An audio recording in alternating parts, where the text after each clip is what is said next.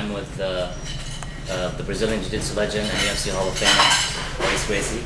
I don't think there needs to be an introduction. He's here in Dubai, just at a seminar courtesy of PSG Dubai with Tam Khan. First of all, Royce, welcome to United Arab Emirates. I believe it is your first time. My first time, thank you. Hopefully you like the country, hopefully you had time to look around. I have not slept for the last 4 days. I'm sleeping actually, I average 4 hours a night. We're trying to see everything, do everything. How long have you been here since what day? We got here on Thursday. And we just finished the seminar.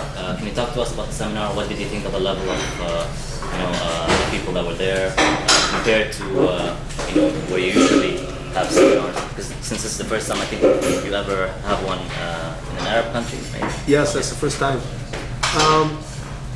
There was a lot of people that knew, that done before, and it was a very big mix. And there was some people that was first timers, never did.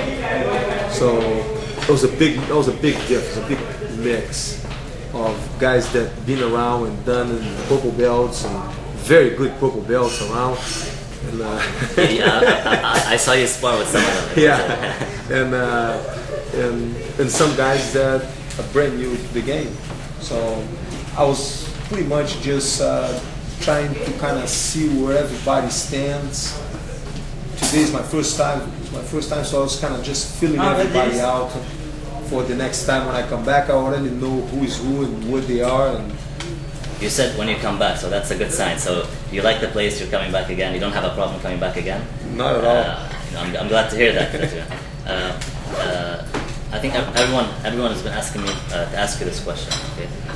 How do you feel? Because everyone knows that you're the creator.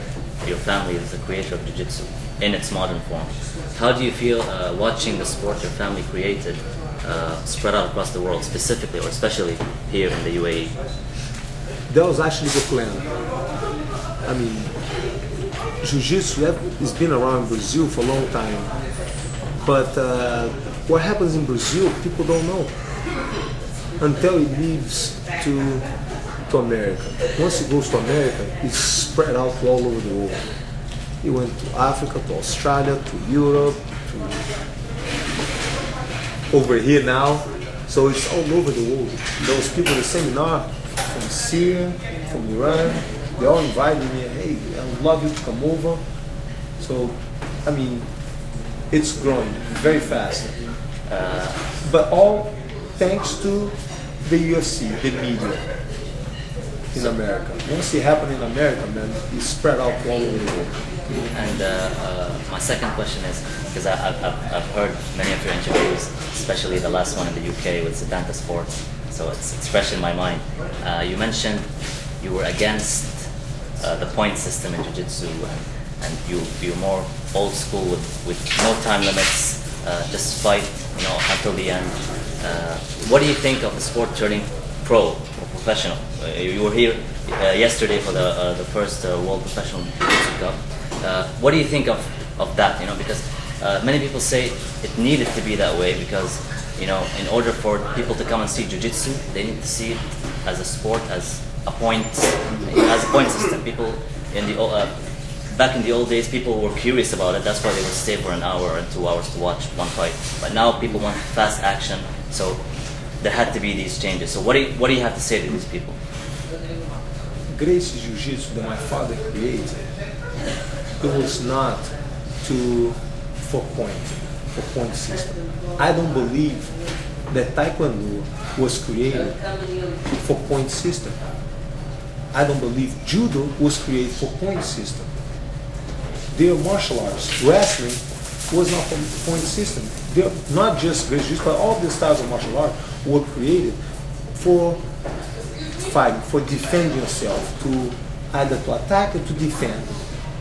Gracie Jiu-Jitsu is a self-defense style. What my father created was for you to defend yourself, was for the smaller person be able to defend himself against the bigger opponent.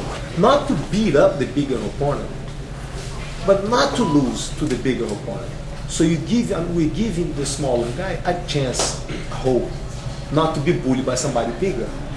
So, based on that, with time, Taekwondo, like Judo, like all the styles of martial art, Taekwondo today, they're teaching people how not to hit someone, how to and stop.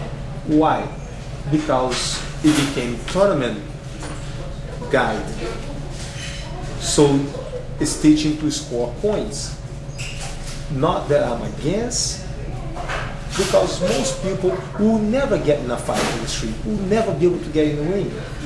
So the only way to get their journey is to go into a competition.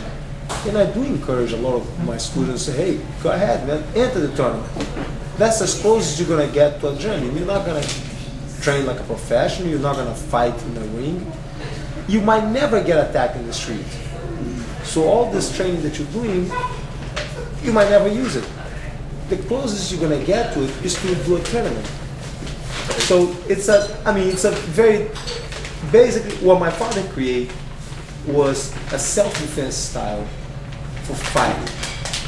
There's no size limit, there's no weight division, there's no rules. It's for the streets. It wasn't for a point system, you score a point and you win. But for the majority of people, they're never gonna get attacked, they're never gonna get in a fight. It's a fun thing to do. Speaking of your father, I offer my condolences. I'm sorry I didn't mention it in the beginning.